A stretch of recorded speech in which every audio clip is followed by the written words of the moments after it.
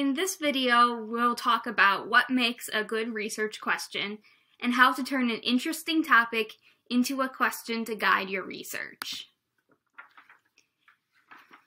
Why do we need to develop a research question? Creating a research question helps you figure out where to start with exploring your topic and where you hope to end up. How do we get started? First, think about what topics you are curious to learn more about, as well as what your assignment requires. Even if you're not excited about your assignment, you can use the process of brainstorming questions to think about ways to connect it to something you are more interested in exploring. Let's give this a try. Perhaps your instructor has assigned you to write a paper about the impact of the COVID-19 pandemic.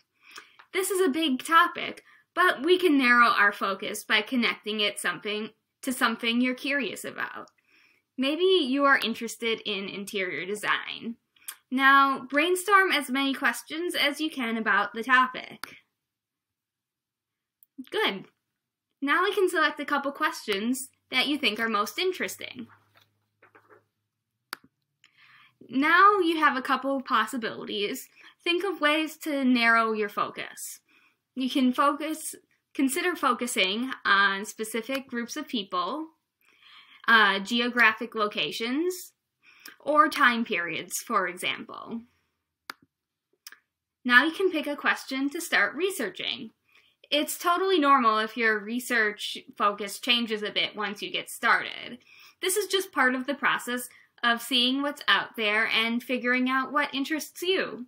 You can always ask your instructor for feedback on your research question or seek help from a librarian or your campus writing center.